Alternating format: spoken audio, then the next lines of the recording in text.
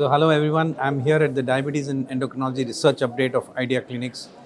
This happens to be the 10th national update conducted by the Idea Clinics, and this was a unique program with more than 500 attendees, and we had faculty from across the country and across the globe.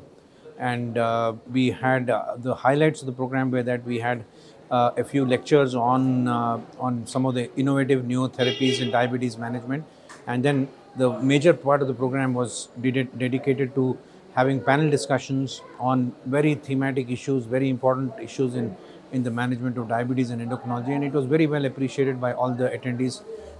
And we had a discussion on the current project going on in terms of identifying referral pathways for screening of diabetic retinopathy, improving the screening of diabetic retinopathy.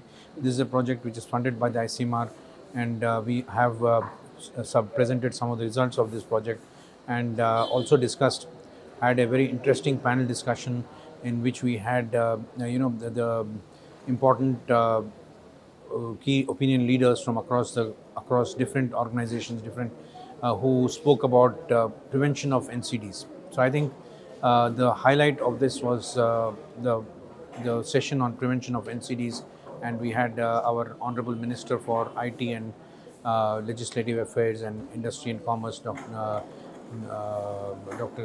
Mr. Sridhar Babu Garu, who also spent some time here and gave us very useful insights on how the government is going to take up many issues on improving the health of the population. Thank you.